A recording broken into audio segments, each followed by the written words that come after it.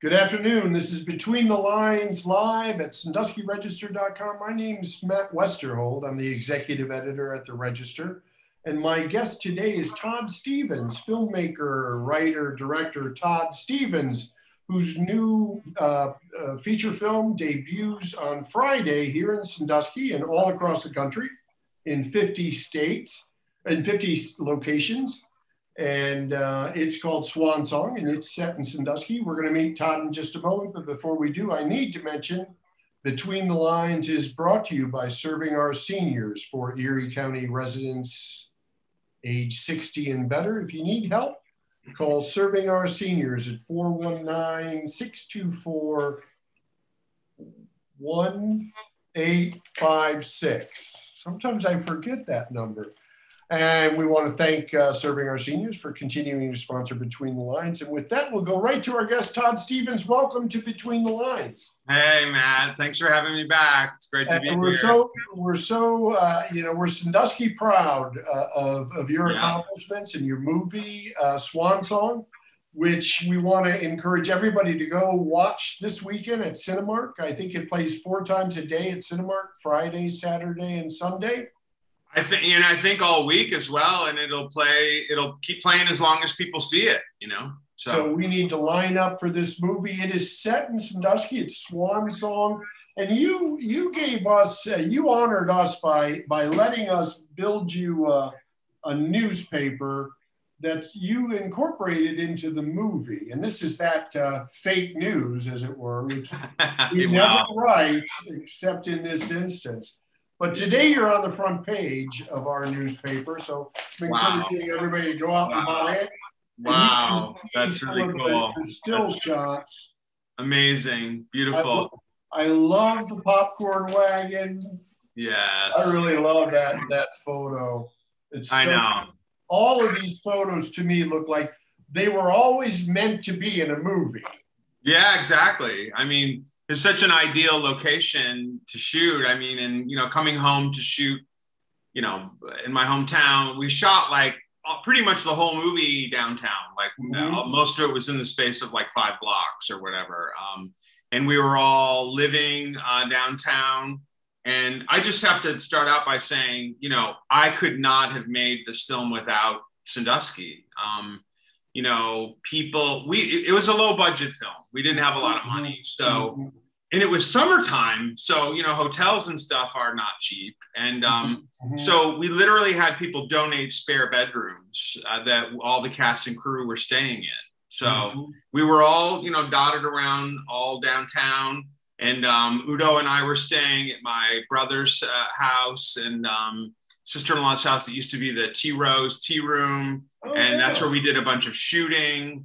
And, the Murrays helped out. I mean, it's just like everybody was like staying in spare rooms and stuff. And so it was it was a real labor of love. And so many people served as extras and donated locations and, coffins for Linda Evans. And you guys printed that newspaper, which was like such a huge honor for me. So I felt like my hometown wrapped their arms around you guys, wrapped your arms around all of us, and I'm just so thankful for that. So thank you. Well, and we're so excited to be part of your work again. I mean, you've used Sandusky as a backdrop in Edge of 17, which was a successful feature film, and Gypsy 83, I think. Yep. So this is a trilogy. Kind of like the third part of my Ohio Sandusky trilogy, yeah. But that doesn't mean that I won't be back to shoot more. I think I have to start a new trilogy, That would be great. We would like that very much. But one of the things you told our reporter, Andy Oriole, for his news article today was that this film is about, this is what you said, life is short. Live while you can, enjoy life while we are here. It goes by pretty fast. Yeah, exactly. So this is your main character just reviews his life as he comes back to Sandusky. He starts off in the beginning of the film in a nursing home, and he he's based on a real person in town, Pat Pitzenbarger, who I vaguely knew, but who was a really successful hairdresser and had the designer's hair salon, which is where Eric's Men's Store is now in the Rieger Hotel corner. I mean, he was there I can kind of see the sign. Yeah. He was there forever. And he was like a big influence on me growing up because he was very flamboyant and very different. In the 70s, I remember, riding my bike downtown and seeing like this almost like space alien, rock star kind of like walking around. And because he wore very flamboyant suits and had like a velvet fedora and smoked these long brown Moore cigarettes. And he was a real character, So I always looked up to him, I didn't know I was a gay kid at the time, but basically like my first exposure to like a fabulous gay man, And so he's always kind of a role model to me. But we start the film in this sort of imagined version of his life. He's sort of at the end of his life in a nursing home somewhere out in the country. And he's just lost his will to live, really. I mean, he's just kind of like passing the time to die. And one day a lawyer comes and with the register, obituary in hand, saying your biggest client, Rita Parker Sloan, who's named it an homage to someone some people may remember, has just passed away, and she's requested that you do her hair and makeup for her funeral. So in my fictionalized story, the real Mr. Pat and Rita, who's played by Linda Evans from Dynasty, by the way, had a falling out back in the day. So he's a little conflicted about, does he want to honor this request or not? But ultimately, he decides to break out of the nursing home and sort of, takes a walk into town. So it's almost like a road movie that never leaves town. He's essentially just like walking from one side of town to the other.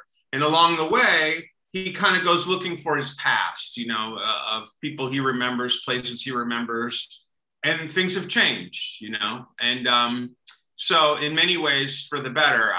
It was a film about, someone kind of being dead in a way and coming back to life. And the city's rebirth and renaissance really helped inspire the storyline.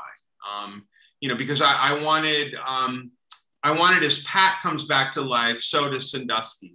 Even the way we did the colors and stuff and the production design, it's like it starts off really drab and kind of gray.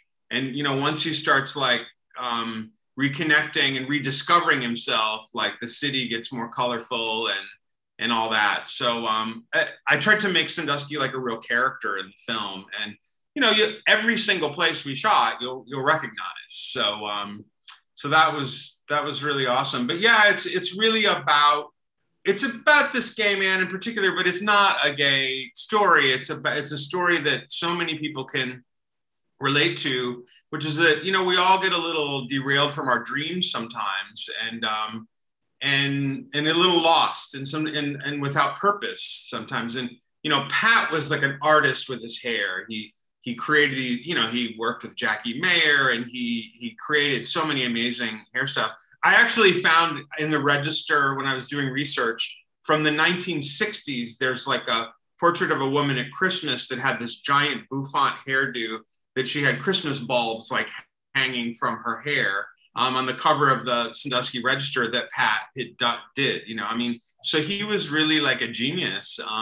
But in this film, he's retired and he doesn't really know what to do with himself. So it's all about him kind of getting his groove back, And so I had an amazing actor named Udo Kier who plays Mr. Pat. And he's a face that you'll recognize, but maybe you don't know his name, but he's, been in so many movies over the years. And we finally gave him a chance to really have like a feature, a starring role, like a leading part, because usually he plays like smaller parts.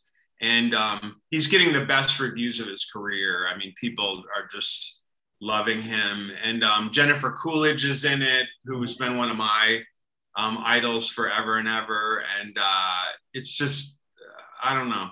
And coming back home and making a film that was so close to my heart with these amazing people, I felt like I was in a dream. So it was just amazing. So when did you first start writing this Swan Song? Probably about 5 or 6 years ago, So you make these movies and it's a process. It's just, you have to be patient. Sometimes you're about to give up, but another thing that I would say is we did what's called a Kickstarter campaign, crowdfunding campaign, and which the Register helped put the word out, which was incredibly helpful. And that's really what financed a big part of the film and got us literally kickstarted. And so many people in Sandusky donated to that. And so it just, in so many ways, the film would not exist without Sandusky. There's no way.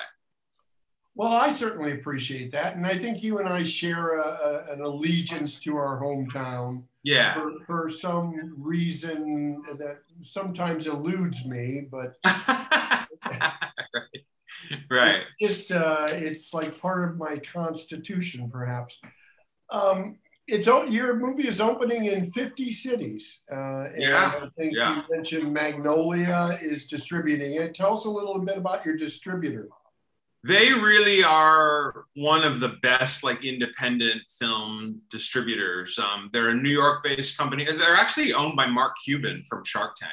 Oh, okay.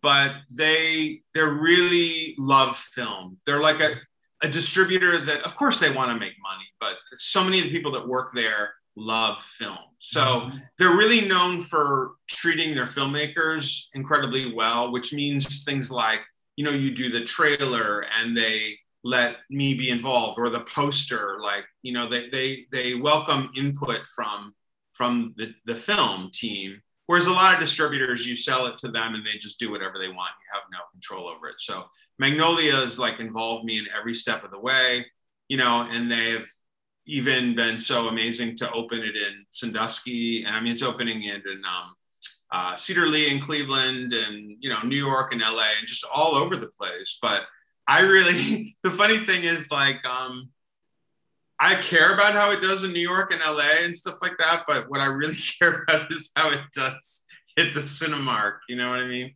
And that's why we're here. Yeah. That's why we're exactly. here. We want everybody to show up. Yeah. This is a reason to come out for Sandusky, to support you, to convince you to come back and do this again. Yes. For your next trilogy. Yeah. Well, I really appreciate the opportunity to see you again. I hope the next time you're in town, you'll stop by the Register when that happens, and we can talk again. We can talk about your next project. Have you figured out what your next project is? Yeah, I've got a couple things kicking around. I've always been obsessed with Mae West, the actress Mae West, and she was also another big influence on me. So she also was a bit flamboyant. Oh yeah, exactly. Some people actually thought she was a man. There was a rumor for a while that she was actually a man, but it wasn't. Come up and see me sometime. Yeah, exactly. So I want to do a biopic about her. Picking up on the flamingos. I'm sorry, on the Swan Song kind of vibe. I've always wanted to make a project called Flamingos, which is based in a gay retirement home in Florida. So kind of like a gay Golden Girls as a TV show. So that's what I'm developing right now, and so we'll see where that goes. See if we hope you keep us posted as your career progresses. We love watching it. We love that you came to Sandusky and you helped us be part of your movie. We hope you'll do that again. We wish you the best of luck on your premiere. And I want to thank you so much for being a guest on Between the Lines. Thank you, Matt. As always, welcome. Thank you so much. Thank you for everything. You're welcome. Thank you. See ya. See ya.